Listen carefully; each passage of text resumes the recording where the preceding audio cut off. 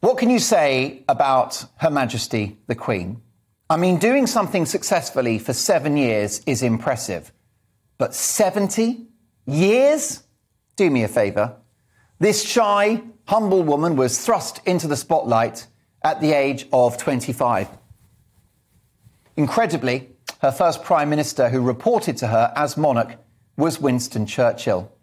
It was 1952 and this young princess was now being briefed on a weekly basis by a giant of British politics and public life, Churchill himself. Britain was still dealing with the economic, military, infrastructural and societal fallout from the Second World War. The country was healing whilst seeking a new role in a changing world. The Queen would become the face of a new post-war Britain. She was the glue that held this country together. What a legacy, what a person. She was a remarkable human being, let's be honest. Prim and proper 1950s Britain edged its way out of rationing and austerity into the swinging 60s. Modern housing developments, the white heat of technology, motorways, new towns, shopping centres, the Beatles and the contraceptive pill. The Queen was on our banknotes for the multiple financial crises of the 1970s, including the Winter of Discontent and that humiliating moment in 1976 when Britain faced near bankruptcy and had to go with its begging bowl to the International Monetary Fund to borrow billions.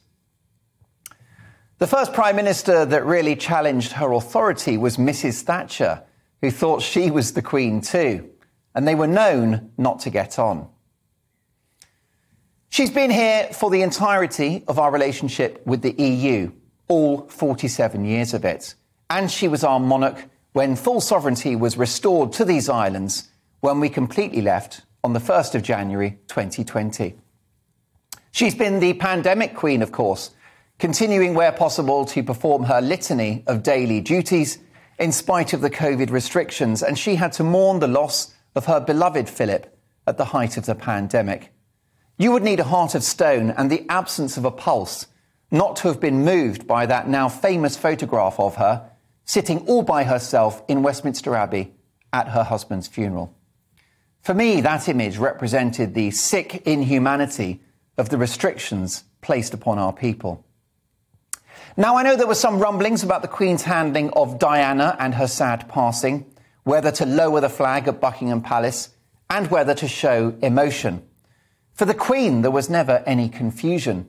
Duty and protocol have been the abiding themes of her reign, and any public criticism at that time was a misunderstanding of those two important principles from which our Queen has never strayed: duty and protocol.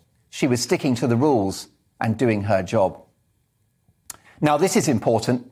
The Queen is elegant. No one rocks a lime green dress and coat combo quite like Her Majesty. Well done, Zoe, for finding that one. She's got a stunning smile. What can I say? She always has and always will look just like a queen. She really is a born queen. And she's box office too. Around the world, most countries have to muddle along with elected heads of state who are normally clapped out ex-politicians or tired public figures. Normally, you've never heard of them. Well, the person representing the UK is one of the most globally recognised people on the planet. When she visits France, she's not staying at the Cinq or any of those other posh hotels, the Paris Ritz. She's in the Élysée Palace. When she goes to Washington, she's not at the Best Western, although I do like a Best Western. She's in the White House. Whilst being resolutely apolitical, she is, in her own way, a canny political operator, dropping occasional hints about what she thinks.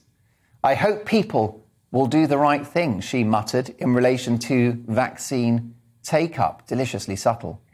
And when the Scots were in the throes of the referendum campaign, she simply entreated them to consider how they voted very carefully indeed. Talk about an iron hand wrapped in a velvet glove. And that sums her up. Authentic, elegant, discreet, all of which is sustained by the quiet, firm and relentless power of her character. Now, you would have hoped that at the tender age of 95, she would be able to enjoy life, but she's had to deal with Prince Harry running off to Hollywood and vilifying both the family and the institution. And what can you say about her so-called favourite son, Andrew, although I think he may now have lost that title as well? Well, she's handled all of those things in the way that she's handled everything else, with down-to-earth common sense, a steady determination, and a very stoic, very British instinct to keep calm and carry on. And long may she carry on. Let's not have any talk of her passing the baton to Charles. Notwithstanding her recent health issues, the Queen's energy is unabated, and I bet she can't wait to get cracking now that the worst of the pandemic appears to be behind us. In the end, you've got to ask yourself, what does a head of state do? What are they there for? Well, they represent the nation. And with her humble, no-nonsense, fuss-free commitment, she is the very definition, the epitome of Britishness itself. The Queen personifies our history, our culture, and our values, and she leads by example. As she listens to her Roberts radio every morning, sat next to her ring heater, eating cornflakes famously stored in Tupperware. Strangely majestic, strangely down to earth. What an impossible mix this woman is. So what is her legacy? Well, she's been a solid figurehead through many crises, including a few wars, and she has been a consistent force at a time when our country and society have changed dramatically, I would argue, largely for the better. Britain is a bold, creative, confident nation, a beacon of diversity and an economic and cultural powerhouse. Britain's great, all on her watch. And I think her legacy is the monarchy itself and its continued existence. In spite of the haters and a couple of numpties in her own family, the royals remain stubbornly popular.